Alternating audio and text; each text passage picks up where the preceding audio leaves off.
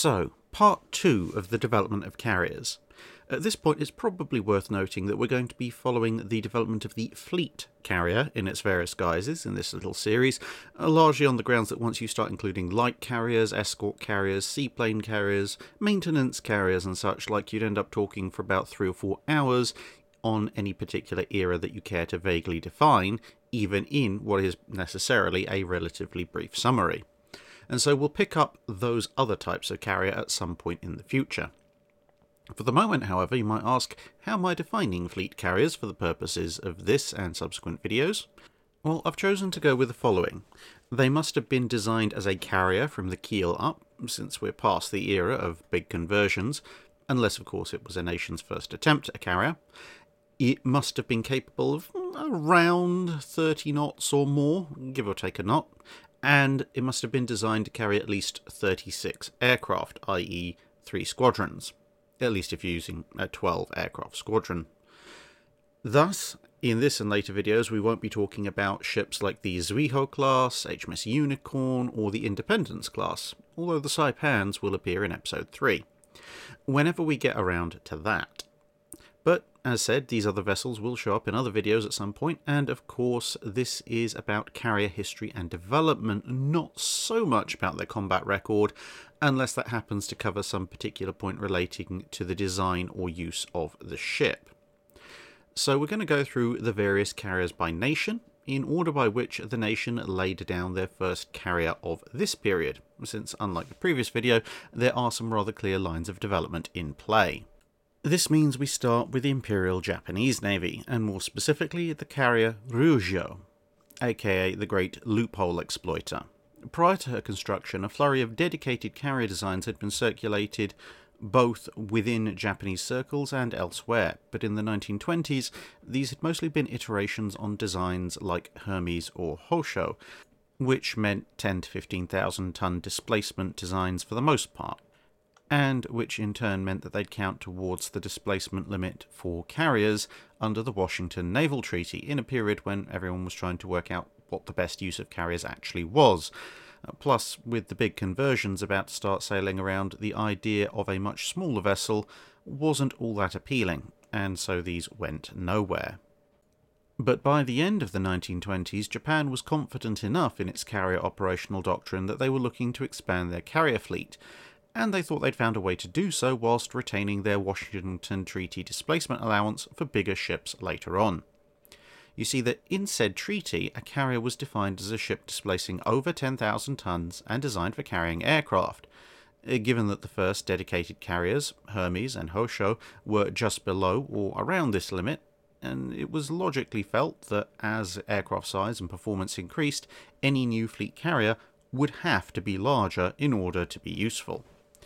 But the Japanese decided to see if they could get a useful aircraft carrier out of less than this, using all the weight-saving techniques and creative accounting that they'd developed in their cruiser and destroyer lines. Whilst the resulting ship would be nowhere near as capable as Akagi or Kaga, it wouldn't matter so much as long as it had a useful flight group and they could build as many as they liked. To be on the safe side, and also to make the design cheaper and thus more easily buildable in mass numbers, Ryũjô was designed to displace 8,000 tons or so at standard displacement, foregoing any semblance of protection on a hull that sat somewhere between Hosho and Hermes in terms of overall dimensions, as well as lacking an island. This was all in order to carry initially 24 aircraft and attain a speed of around 29 knots. Now this was a bit shy of what a ship like Akagi could do, but with Kaga in the fleet, it was an acceptable top speed for the Japanese Navy, since cargo was fractionally slower still. With work starting in 1929, partway during construction, it was decided that she should instead carry 48 aircraft, and so an entire other hangar deck was added. And so when she emerged, it appeared that the Japanese Navy had a real winner on its hands, a fast carrier that could operate an air group larger than some ships more than double her displacement, and more than half of that of ships 4 times her displacement. 2 of this new type would offer more redundancy and more aircraft than even the giant Lexington-class carriers, whilst also needing fewer men to crew them. But all of this was brought to a crashing halt by 2 major developments. Firstly, the London Naval Treaty of 1930 closed off the loophole that Ryũjô was exploiting with a number of clarifications. Specifically, Article 3, Section 1. For the purposes of the Washington Treaty, the definition of an aircraft carrier given in Chapter 2, Part 4 of the said treaty is hereby replaced by the following definition. The expression aircraft carrier includes any surface vessel of war, whatever its displacement, designed for the specific and exclusive purpose of carrying aircraft, and so constructed that aircraft can be launched therefrom and landed thereon. Then Article 4, Section 1. No aircraft carrier of 10,000 tons or 10,160 metric tons or less standard displacement mounting a gun above 6.1 inch caliber shall be acquired or constructed by or for any of the high contracting parties. Section 2. As from the coming into force of the present treaty in respect to all the high contracting parties, no aircraft carrier of 10,000 metric tons or less standard displacement, mounting a gun above 6.1 inches, 155 millimeters, caliber shall be constructed within the jurisdiction of any high contracting parties. The undertone of "this means you, Japan" could scarcely have been clearer if it was written in the margins in capitalized red ink. This brought an immediate halt to plans to build more of this type of carrier, which was coupled with ongoing reports of stability issues in the ship, which weren't helped by the entire additional hangar deck which had not featured in the original design. With the Tomozuru and 4th Fleet incidents in the early 1930s, the ship was hauled back into dock for additional strengthening and other measures to try and keep her upright. The initial measures taken after the first incident proved rather fortuitous, as she was present during the latter incident, and even with the initial changes, she was damaged and suffered flooding in the hangar. Without the first modifications, she may well have suffered a considerably worse fate. Additional modifications were then undertaken, remodelling and raising the bow, amongst other things. As a result, her overall standard displacement rose above 10,000 tons anyway. So even if the loophole hadn't been closed, she wouldn't have been a practical, long-term loophole exploiter in any case. She would, however, prove useful as a testing ship, as well as her normal duties, with many aircraft that would enter Japanese Navy service debuting for trials aboard her during the 1930s, as well as demonstrating a number of new tactics, including the use of the then new dive bomber. She would also demonstrate one of the larger problems with her general concept. Although able to operate 48 aircraft when she entered service, the increase in size and capability of naval aircraft over the 1930s saw her overall capacity drop quite quickly, with many later aircraft even unable to use the ship's rear elevator. Nonetheless, she did buy the Japanese Navy valuable experience, setting them up for their next attempt at a first proper fleet carrier, Soryu. Whilst Soryu and Hiryu are often mentioned together, and sometimes grouped into the same class, there are some substantial differences between the two ships. They were supposed to have been the same, having both been authorised on the same naval programme in the early 1930s, but Soryu was laid down in 1934, which meant that while she used many of the lessons from Ryũjô, her design was finalised before the two major incidents mentioned earlier, and so she was quite likely built with a relatively narrow profile and minimal armour protection, well, anywhere. She was consequently a surprisingly light vessel, clocking in at barely over 16,000 tons standard load, but using what was effectively a Megami-class cruiser's power plant, she was able to hit over 34 knots with two hangars that gave her an as-designed air group of well over 60 aircraft, not including spares. This again compared very well with older carriers, more than trebling the air group of the first purpose-built carriers for just under double the displacement, whilst being considerably faster, and having 70 to 80% of the air group of the various large conversions, which were in turn almost double her own displacement. But, as with Ryũjô, the exciting figures hid a number of flaws. The upper hangar was low, and the ship's length-to-breadth ratio was so fine that the island had to be stuck out on a protrusion to starboard in order to keep the flight deck clear. and of course the ship was very lightly built.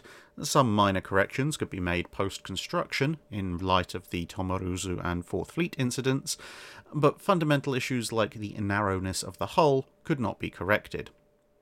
Ryũjô, in contrast, was laid down a couple of years later in 1936, and thus changes were made to her design before work was started. As a result, she would be around 2,000 tons heavier than Soryu, with a wider beam, and would actually carry some meaningful protection. Additional work to the bow made her more seaworthy, and the hull overall was constructed significantly stronger. The island was also placed further back along the hull, and could be brought in slightly compared to Soryu thanks to the overall greater width. As the Japanese Navy's plans called for carriers to operate in pairs, Ryũjô also had a near-unique feature that had thus far only been otherwise seen on Akagi. The island was on the port side of the ship. This feature ended up not working out especially well and would not be repeated. Overall, these first three purpose-built carriers would serve well enough, although Ryũjô would see her air group and her operational strike package drop her out of frontline duty in the Kidobutai for many operations, and Ryũjô and Soryu would end up feeling the pinch of the sacrifices in protection that they'd made when both of them were hit at midway by 3 bombs apiece, albeit 1,000-pound weapons they'd not anticipated even in the more protected draft designs, and they ended up being sunk.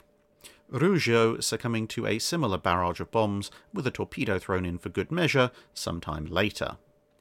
The Imperial Japanese Navy now possessed 4 full fleet carriers plus Ryũjô, and with a variety of lessons learned, it was now in a position to order its first class of fleet carrier that would actually be made up of similar ships, the Shőkaku class. With Ryũjô laid down in 1936, the same year as Japan withdrew from the naval treaty system, the Shőkakus could be laid down without the concerns about treaty limits on available displacements, and although ordered only the next year, the ships were a huge step change.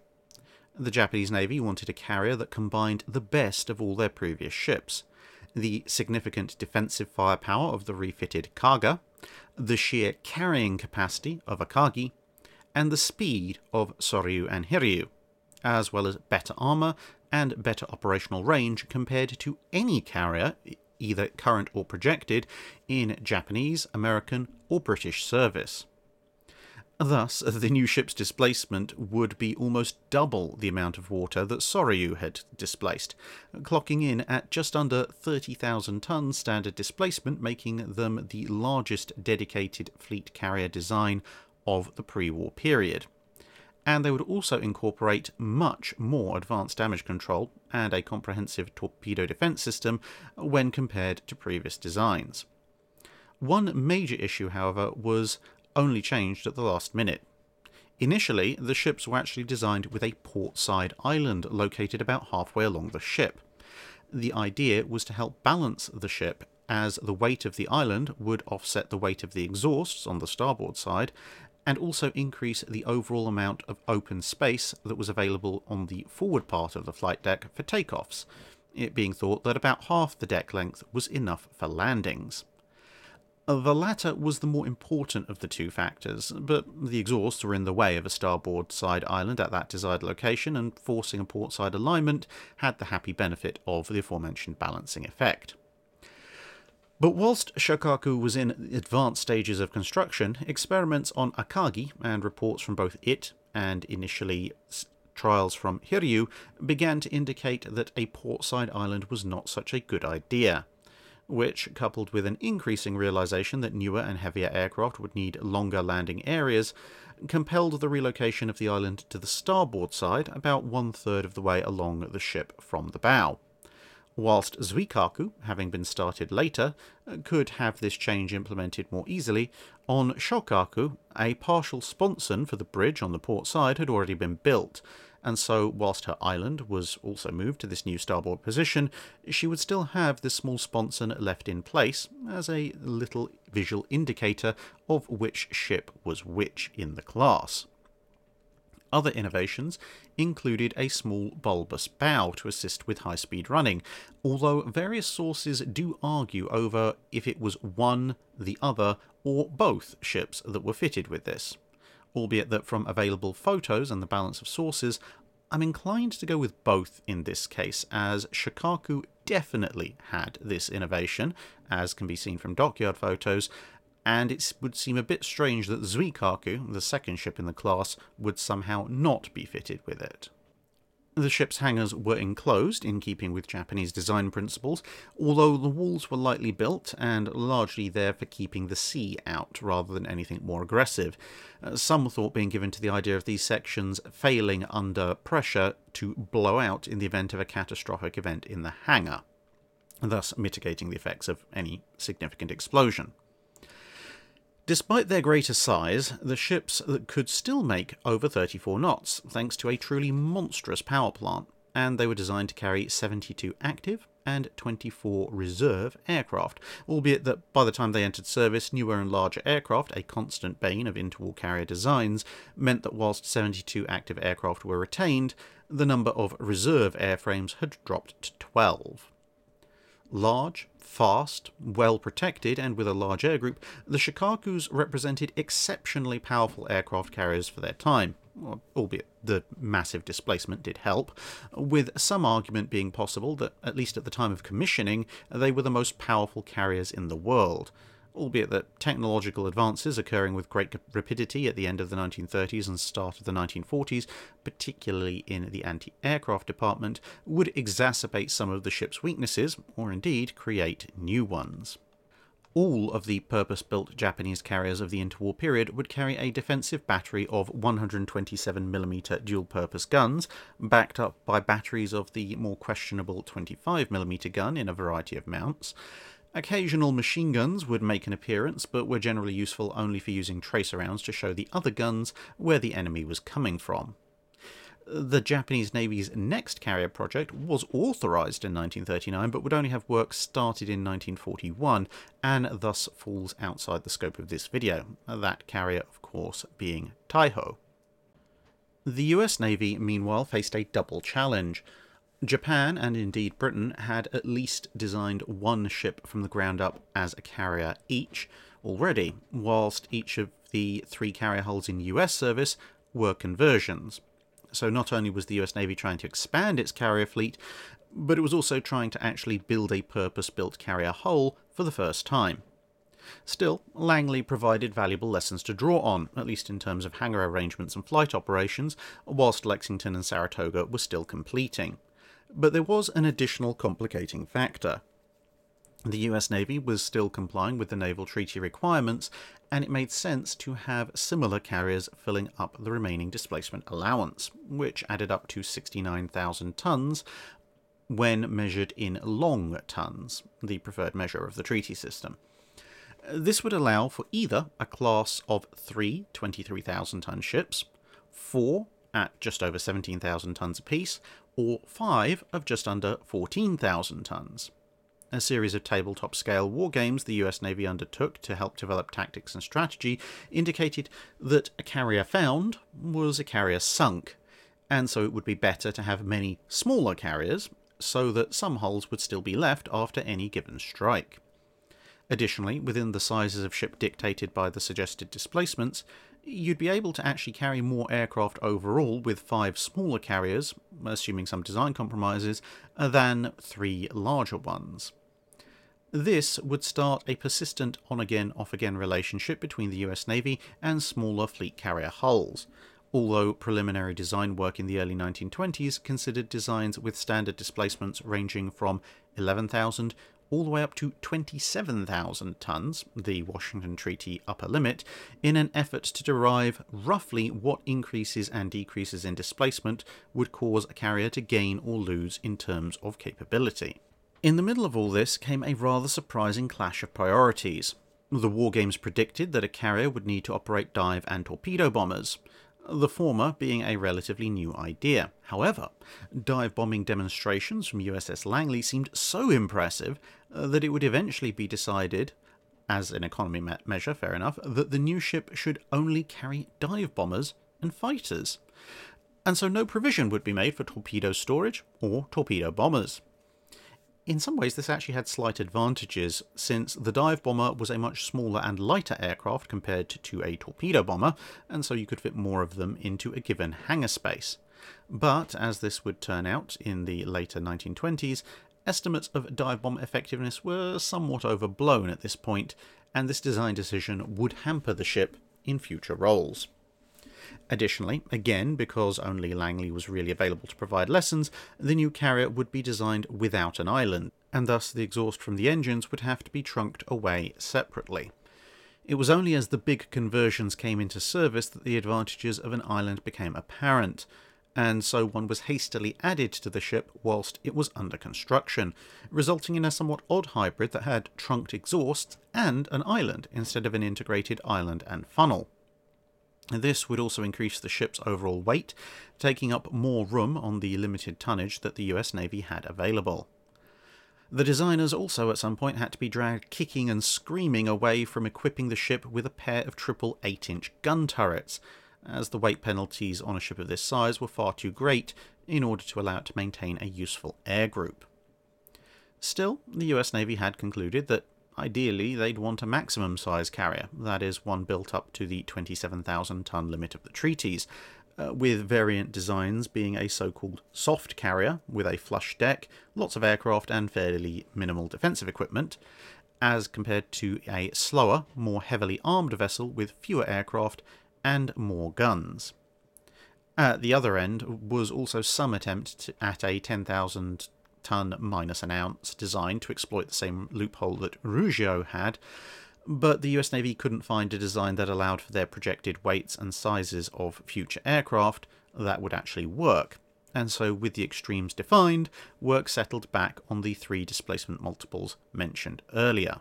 Eventually, as the 1920s drew to a close, the USS Ranger would have its design finalised. Although she wouldn't be ordered until 1930 and not laid down until 1931, she incorporated a number of features unique to as-designed US Navy carriers of the time. An open hangar deck allowed aircraft to be warmed up before being taken up to the flight deck. There was provision for cross-deck catapults, although in the end they wouldn't actually be installed to save on costs and displacement. And she had the ability to operate as a carrier in reverse as well as moving forward.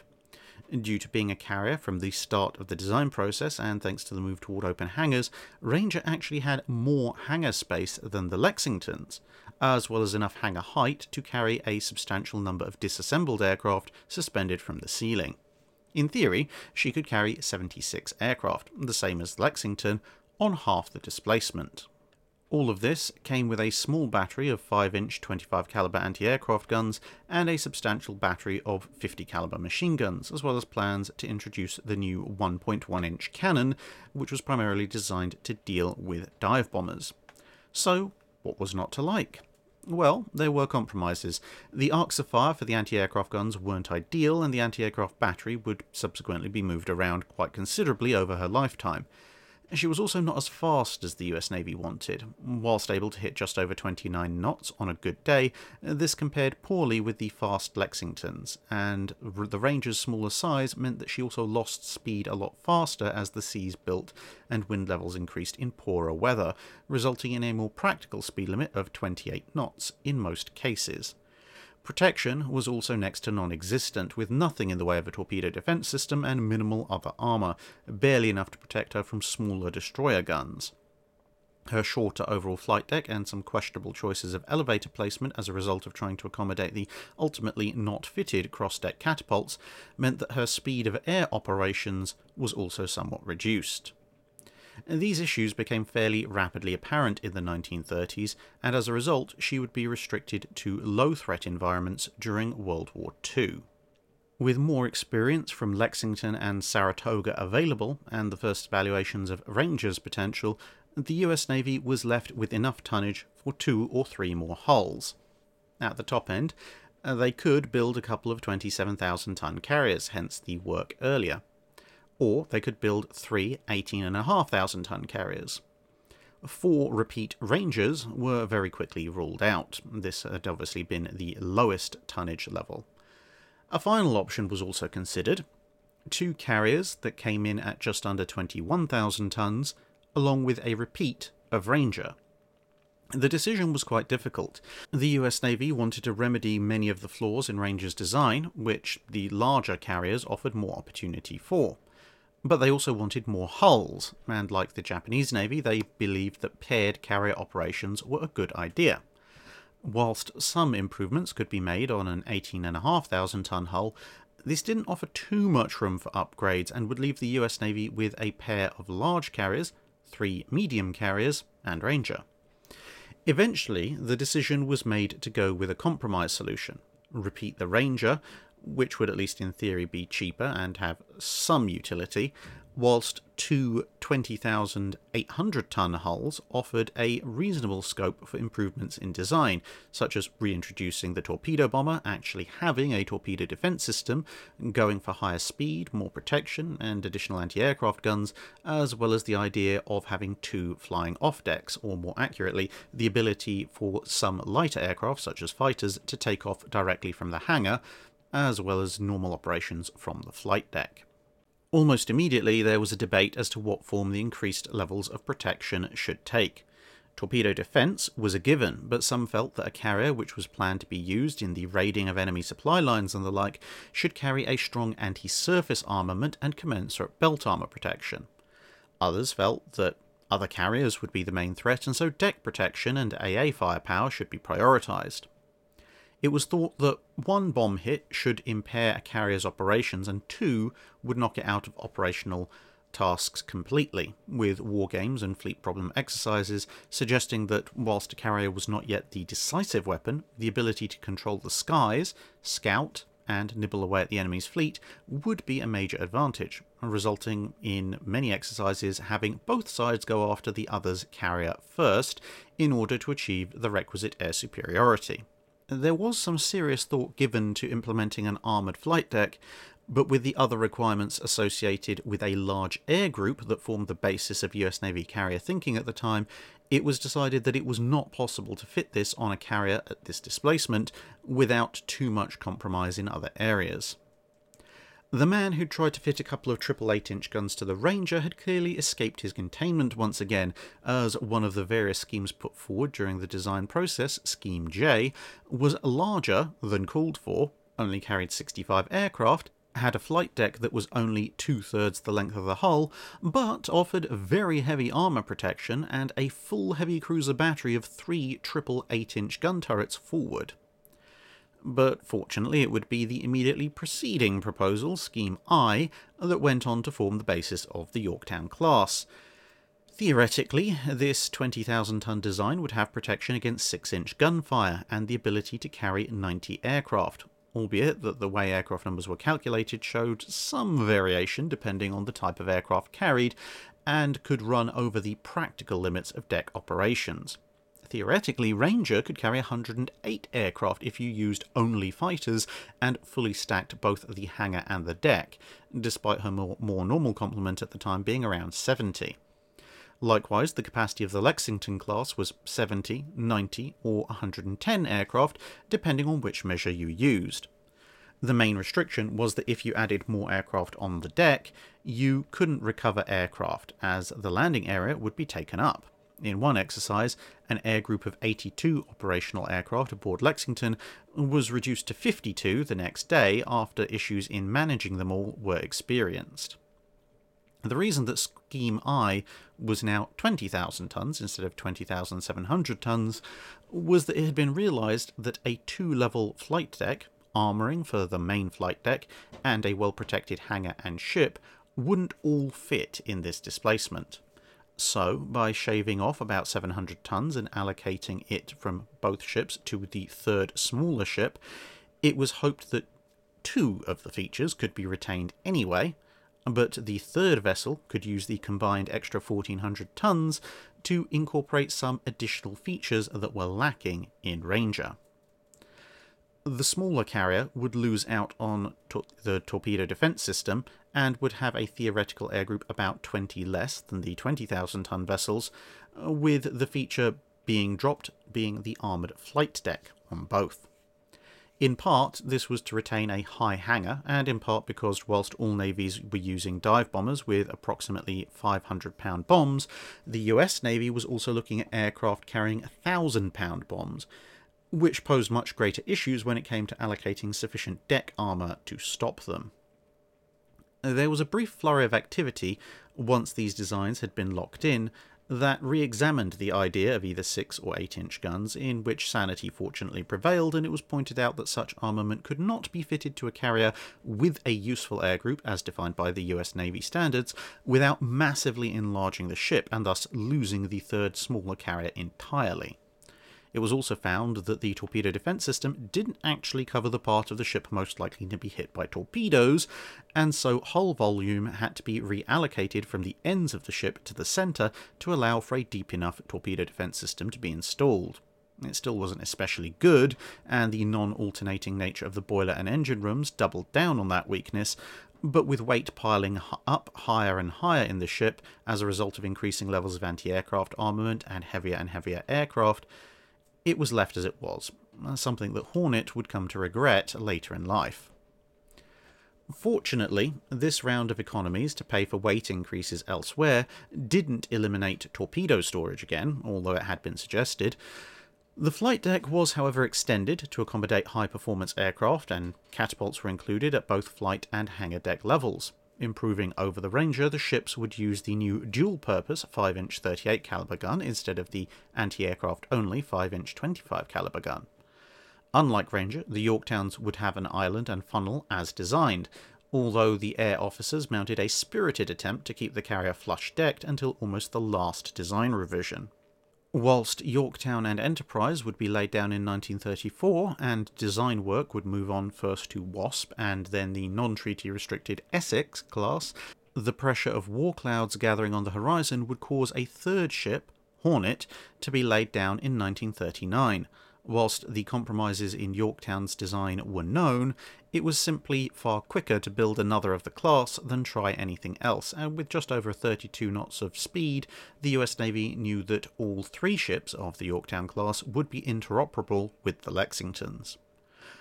Overall, the Yorktowns represented very good carriers for their displacement, and despite the concerns over their torpedo defence system, they would actually prove remarkably tough when it came to taking hits in this area. The 2 main weaknesses of the design being the non-alternating machinery and the lack of substantial protection from dive-bombing assaults, the latter of which contributed to the loss of Yorktown and the repeated visits of Enterprise to the dockyards. Most of these issues were, however, known to some extent at the time of launch and were more forced upon the class by the need to comply with treaty weight restrictions than any particular failure of the design staff themselves. As we've said, they had actually designed 27,000-ton carriers that mitigated many of these concerns. That, of course, leaves Wasp, which suffered from many of the same issues as the Yorktowns during the design phase.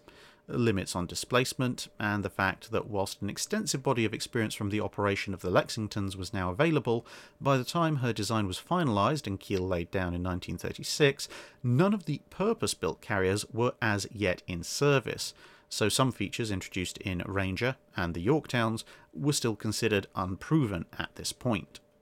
Whilst her displacement was much closer to Ranger than Yorktown or Enterprise, in many ways Wasp would be scaled down from the latter rather than scaled up from the former, in part due to the Yorktown's more advanced design and in part because it was recognised that there were a number of features in Ranger the designers specifically wanted to avoid, such as the flush deck with hastily installed island. The overriding desire was to maintain armament, both in terms of aircraft and guns, at almost all other costs, which resulted in the Wasp having the same defensive weapons as the Yorktowns, a mixture of 5-inch 38, 1.1-inch and 50 caliber guns. With this locked in, a number of other options were considered, considering the effects on air group of different levels of speed and armour. Fitting the same levels of armour and torpedo defence as the Yorktowns practically halved the air group and sent speed plummeting to an entirely unacceptable 25 knots. Ramping the speed up to 32 knots meant no protection and the same restrictions on air group. An attempt to have partial armour protection and a torpedo defence system left an air group in the mid-60s, but also cut speed to the mid-20s to stay on the approximate 14,000-ton target displacement. An air group of 72 was possible, with defensive firepower as specified and a speed of just over 29 knots, which would at least allow it to keep up with Ranger, but only at the expense of having no torpedo defence and minimal armour elsewhere. And that air group was only possible with the Ranger-like elimination of torpedoes and torpedo bombers from the design, although, as it turned out, Wasp would later operate Avengers anyway. With all that said, Wasp did have a number of innovative features. Her machinery was partially distributed, making her much more survivable than her larger predecessors, providing damage was limited to flooding. She also introduced the deck edge elevator and was built with a non-symmetric hull, which allowed the ship to balance the offset load of the island and funnel without the need for deadweight ballast. Unfortunately, her stability was almost undone by something that was nothing to do with ship design: her air group. The overall weight of more modern aircraft, meaning that the overall weight of her projected 4 squadrons was more than double what the initial design estimates had suggested, which in turn meant that she could carry no reserve aircraft, lest this additional weight high up in the ship result in an HMS Captain moment. It turned out that Wasp could actually make almost 31 knots, at least on trial, thanks to a number of small but critical improvements to engine technology that took place while she was being designed and built, but was small enough to be added to the ship without any radical redesign, albeit that its speed at sea remained at around about 30 knots. In the end, her lack of protection, similar to that of Ranger, would lead to her loss when torpedo strikes ruptured gasoline storage tanks, but again, as with the Yorktowns, these weaknesses were known factors at the time of launch and introduced because of treaty weight limits rather than oversight on the part of the designers. With the end of the treaty system, the next carrier class to be built would be the Essexes, which basically included almost everything that they'd have to leave out of the Yorktowns, with the exception of the armoured flight deck, plus new technology, and lessons of course developed on both the interwar carriers since their construction. But since the Essexes fall into the World War II period, we'll leave them for another video. There is, however, one more thing to mention about USN carriers before we move on. In 1938, when Congress authorised another 40,000 tons of carriers, which would eventually lead to Hornet and eventually Essex, there was a strong push in the US Navy towards more numerous light carriers for sea control again, 4 hulls of about 10,000 tons instead of 2 larger ones. Admiral Gormley described the case for these as follows.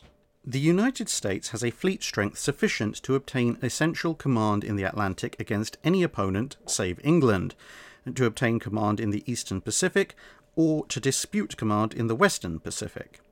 Whatever the situation, the problem of exercising command of the sea will be a difficult one. Our superior strength may force, and probably will cause the other fellow, to spread out. We must be ready to spread out to get him. Opposed by Germany or Italy, or both, our problem is to interrupt their trade routes while giving economical but effective protection to our own. The same holds for the Pacific.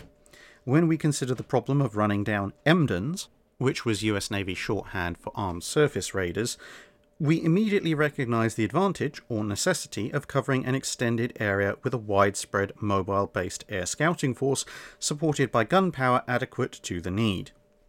The current US conception of a carrier has centred largely on one capable of carrying 72 planes, with gun power, speed, protection, etc. modified to fit into limiting global tonnage. The tactics involved in the employment of our large carrier may be summarised as follows. It requires about 30 minutes to launch all planes and requires about 60 minutes to take aboard all planes. Must head into the wind for a period of about 30 minutes to launch planes, and carrier catapults may modify this somewhat. Must head into the wind for a period of about 60 minutes to take aboard all planes. Vulnerable to attack due to large number of planes dependent on one flight deck. Vulnerability causes carrier to be normally kept removed from probable enemy proximity. This causes deadhead flying and adds to the difficulty of coordinating air operations with those of other forces. When separated from major surface units, large carriers normally require cruiser and destroyer protection. The large carrier carries a mix of types of planes: fighters, bombers, torpedo bombers, and scout bombers. The large carrier subordinates gun power to air power. It concentrates on air striking power. Generally speaking, the area that could be patrolled effectively or searched by a carrier with 72 planes exceeds very little that which can be searched by a carrier of 36 planes. If it were found necessary to patrol an area 500 miles by 1200 miles, it could be done better with 3 small carriers carrying a reduced number of planes than with 2 large carriers. If large carriers only were available, 3 would be used for the task just the same. For scouting, we need numbers of carriers in order to spread them out. We need to reduce their vulnerability as regards the number of planes put out of action by a damaged flight deck or by underwater damage. We need some increased gun power in order to reduce their dependence on close and constant cruiser protection. We can reduce the number of planes per carrier and improve the efficiency of search operations for a given number of planes by making the primary function of these planes scouting. They should be able to carry bombs and have sufficient maneuverability and gun equipment to act in the capacity of fighters, but the primary requisite is scouting. 18 to 24 of such planes will provide a very efficient unit for this purpose. A carrier constructed for the general purpose of operating with cruisers in exercising control of sea areas will fill other functions or needs also. For lack of a proper designation, it is called a scouting carrier. US Navy veterans or historians of the US Navy may recognize the genesis of the arguments for the sea control ship in that particular set of arguments, and if you really want to sleep badly at night, you can imagine if this had gone through, perhaps a US Navy equipped with a large number of very small ships armed with what were effectively US Navy versions of the skewer. And once you've all stopped screaming, we can continue with the video. This particular position would lead to the preparation of first a 10,000 ton and then a 15,000 ton design, but ongoing concerns about the utility and survivability of Ranger and Wasp in any kind of actual hostile environment would lead to these being rejected as fleet weapons, albeit that some other work would be referenced when it came to designing the wartime Independence class light carriers, which were of course converted from cruiser hulls. And so we come to the Royal Navy, who'd held off longer than the other 2 major powers, in part because they had a lot more hulls to play with when it came to gaining carrier experience. Japan had Hosho, Akagi, and Kaga. The US Navy had Langley, Lexington, and Saratoga, whilst the Royal Navy had Hermes, Argus, Eagle, Furious, and later Courageous and Glorious, reflecting a wide range of design choices and options and giving plenty of food for thought when it came to designing new purpose-built hulls. Quite a number of these were also operational considerably earlier than Lexington, Saratoga, Akagi, and Kaga. That it also allowed the Royal Navy to ride out the worst of the Great Depression without having to pay for new carriers was also something of a deliberate semi-political choice. Times of conflict would also play their own part. Whilst Japan would end up gaining a fair amount of useful carrier combat experience in the late 1930s during one of its perennial wars with China, this came after the bulk of the Japanese Navy's interwar carrier fleet was either built or under construction, and so really provided operational experience as opposed to design experience for their interwar carrier fleet. The US Navy had to make do with tabletop and extensive real-life wargames. But with the British Empire at hand, as well as a somewhat less isolationist view as compared to its 2 main competitors, this meant that between the early use of HMS Vindictive in the Baltic and various long-term foreign stations such as the ongoing pirate hunting operations by HMS Hermes and HMS Eagle on the China station, and complex multi-carrier exercises in the Mediterranean fleet, the Royal Navy came into the 1930s with a considerable degree of carrier operational experience. They were, however, faced with some rather starkly different operational environments. Both Japan and the USA could largely, albeit not entirely, build their ships with a view to Pacific operations against each other, but in both cases with their home ports on one side of the ocean and most or all of their fleet to hand. The Royal Navy, on the other hand, had to consider Pacific operations with only frontline bases and only a portion of the fleet to hand, as well as operations in the North Sea, Atlantic, and Mediterranean and elsewhere, most of which would face considerable opposition from land-based aircraft. something that, outside of a few flying boats, no one especially considered as an issue when it came to the Pacific, since at the time nobody outside of Japan knew about the extremely long-range capabilities of a number of Japanese strike aircraft then under development, and the Japanese themselves, correctly, believed that nobody else had aircraft to match them in this particular role. This left the Royal Navy considering a number of options, but by the early 1930s, conflict with Japan seemed by far the most likely, and so a fleet carrier would have to be effectively a self-contained and survivable mobile island far away from easy resupply or repair. This in turn called for a large air group, but also called for a ship that could avoid damage as much as possible, all stuffed into a hull that would fit the newer requirements of the then upcoming Second London Naval Treaty, which had trimmed maximum carrier displacement down from 27,000 to 23,000 tons. The carrier would also have to fit into the smaller dry docks that were available overseas, as coming back halfway across the planet anytime any major damage was incurred would have been entirely unacceptable, and may indeed have led to the loss of a ship. Various ideas to this effect had been circulating within the Royal Navy and being refined through the 1920s and early 1930s, with some attempts to try and build such a vessel in the late 1920s having been curtailed by the Great Depression. And so when money matched need, there was a solid basis of designs to work from. The overall result of all of this was the development of HMS Ark Royal, with a theoretical air group of 72, utilising a double enclosed hangar that resulted in a vessel with a colossal freeboard. But she differed from earlier designs in a number of ways. Significant was the lack of dedicated anti-surface weaponry, something that had featured all the way back along the design lineage so far.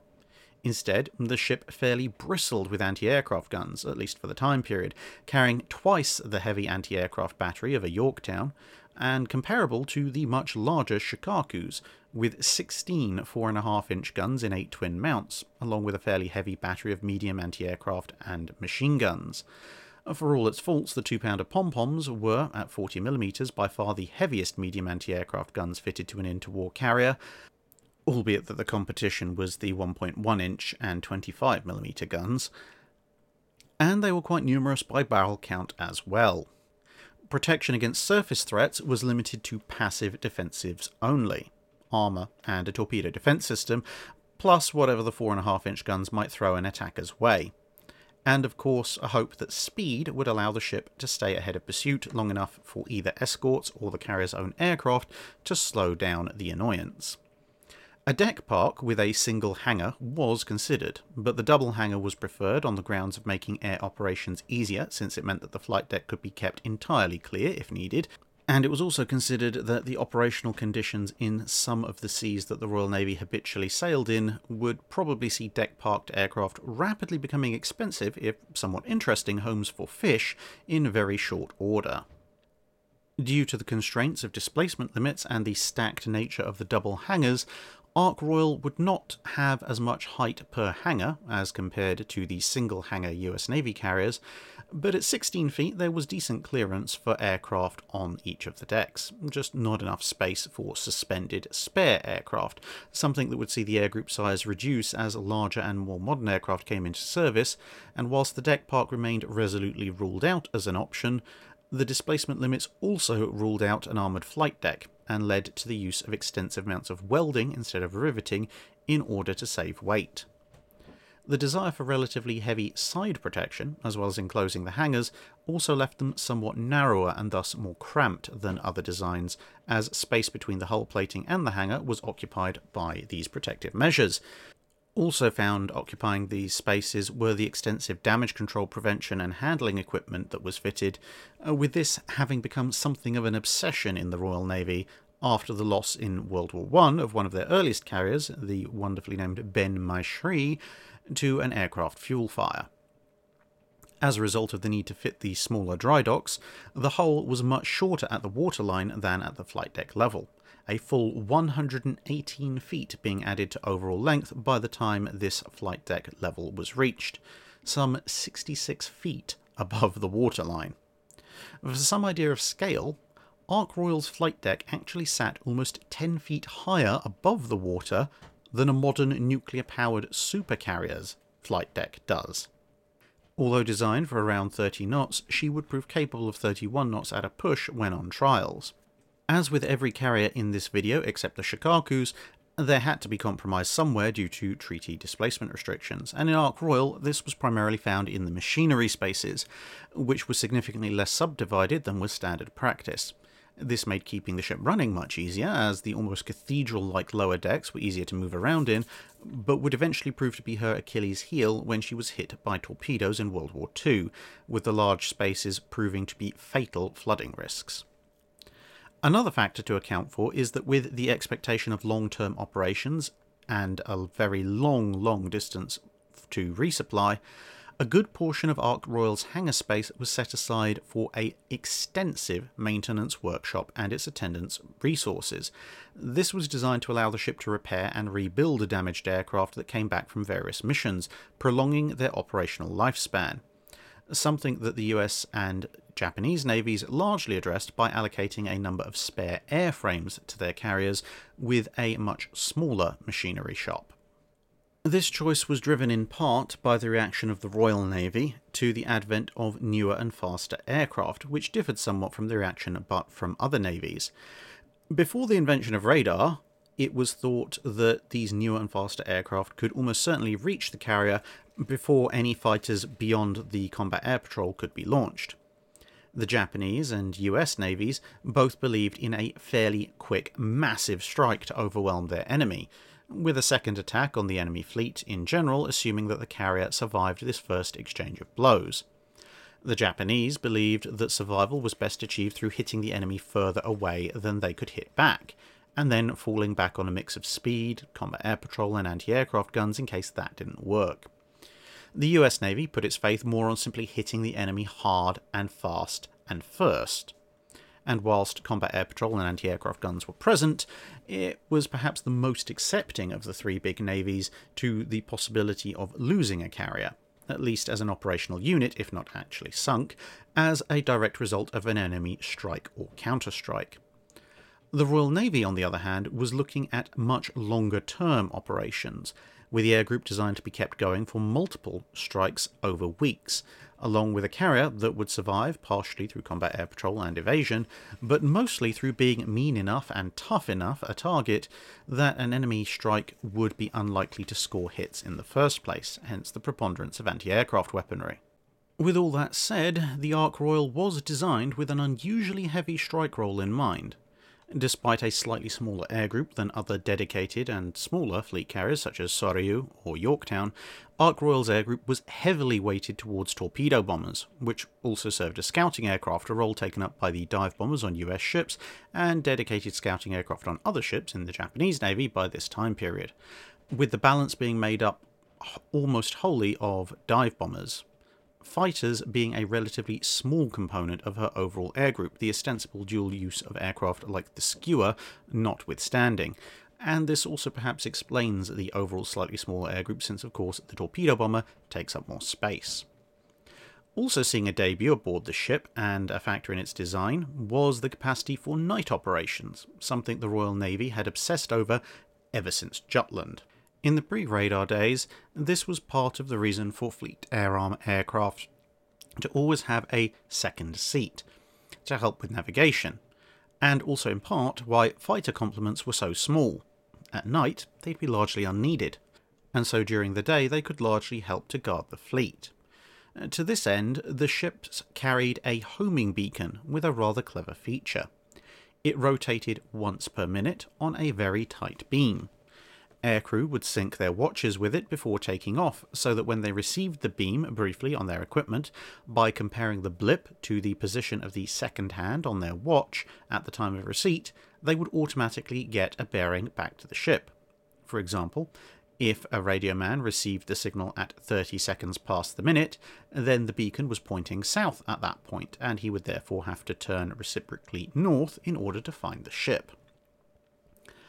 With all that said, by the time Ark Royal was under construction, the increasing threat from fast strike aircraft, combined with exercises showing that perhaps anti-aircraft fire wasn't quite as lethal as everybody had hoped, plus the rising threats in Europe, saw a much higher likelihood of having to fight in range of significant land-based air cover.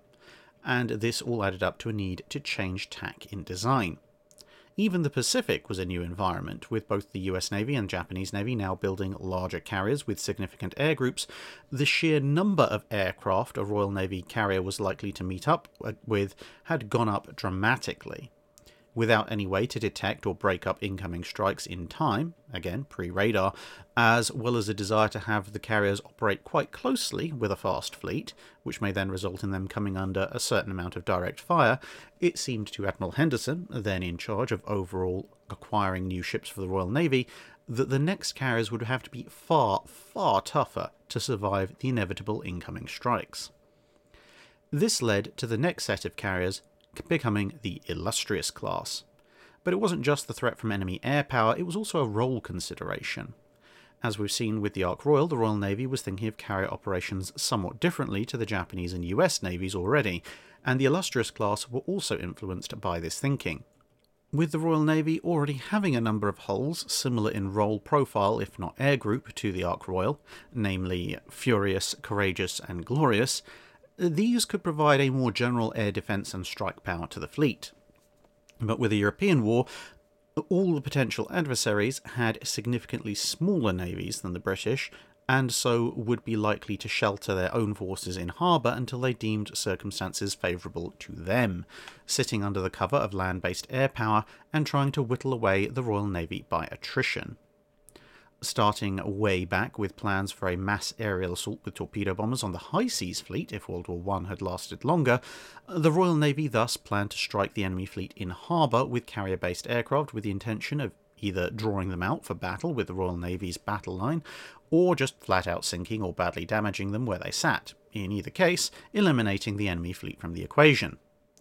But in the 1930s, several things were clear.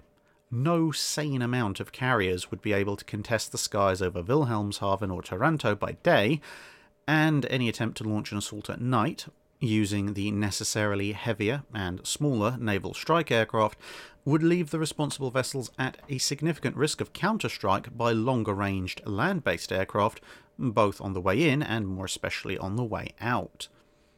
With the Royal Navy heavily investing in night operations, the numerical superiority issue was less of a problem, but the risk of overwhelming counter-assault was even higher in this mission profile, and so protection had to take an absolute priority. Thus, the class was designed with an armoured box that formed the hangar, leading to what was for a carrier heavy armour plate on the sides, necessitating an enclosed hangar, along with an armoured roof that formed a good portion of the flight deck and also covered the machinery and magazine spaces.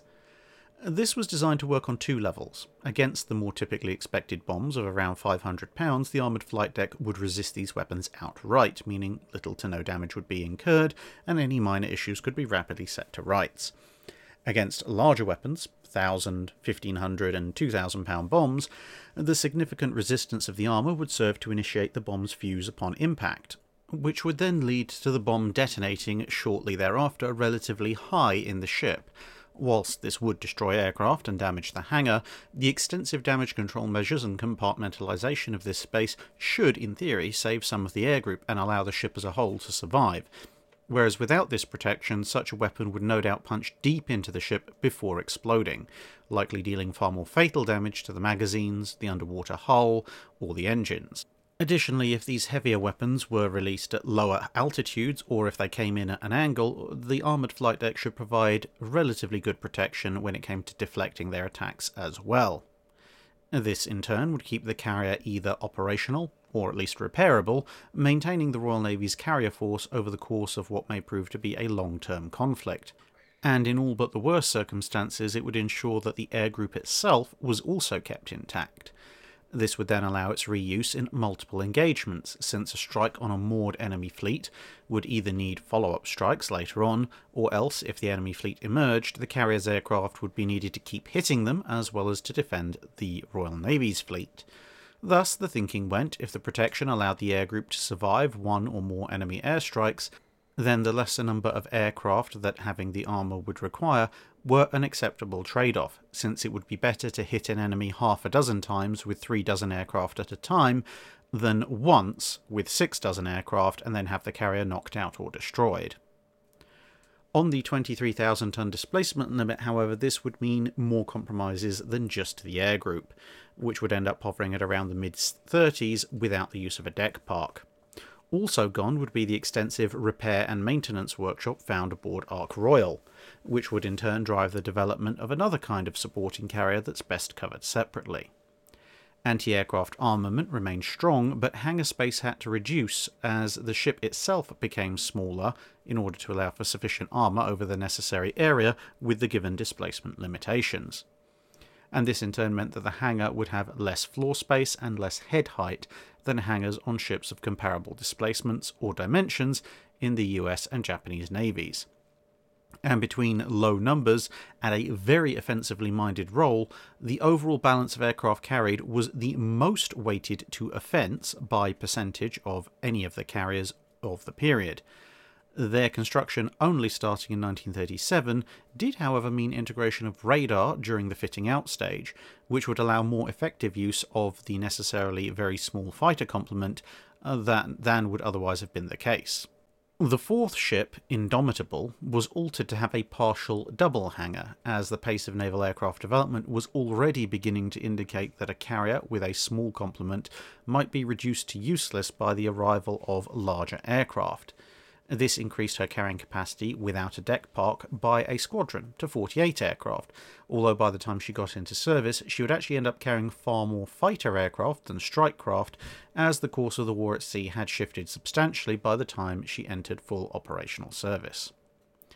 There was, as with the US Navy, some talk in the late 1930s of a series of small carriers in the 10 to 12,000 ton range, but the designs produced showed a cost of around 60% that of an Illustrious for one-third the air group, low speed, and very limited survivability, so the idea was very rapidly dropped. Of all the major classes of interwar carriers, the Illustrious class would be the only ones to come out the other side of World War II without suffering a hull loss, although not for lack of trying, by the enemy, which in many ways validated the toughness built into the design. But the low hangars that had been a necessary compromise of armouring the ships on the limited displacement available meant that their post-war careers were limited by an inability to operate the newer and ever larger aircraft, and so they would spend the following decade or so largely as second line and training vessels, albeit that they were the only pre-war carriers to have any major role in the post-war environment. None of the Japanese Navy's pre-war fleet carriers survived the war, and of the US Navy's force, the three survivors, Saratoga, Ranger and Enterprise, were nuked, scrapped, and then put in reserve and later scrapped, despite efforts to preserve her, respectively, the last of which remains one of the greatest injustices when it comes to ship preservation. There were two more fleet carrier types which would be laid down during the interwar period, although neither would see service as neither were completed, the German Graf Zeppelin and the French Joffre classes. But since they were never completed, they will have their own separate videos. And that rounds out the development of fleet carriers in the interwar period. World War II would see Taiho, Essex, Implacable and others take to the field, whilst still other efforts such as Seydlitz, Aquila and so on, and to a certain extent Shinano, would never quite come to fruition. But those ships, as well as more details of how the interwar carrier fleet would fare in the trials of combat, will be for another time. That's it for this video. Thanks for watching. If you have a comment or suggestion for a ship to review, let us know in the comments below. Don't forget to comment on the pinned post for dry dock questions.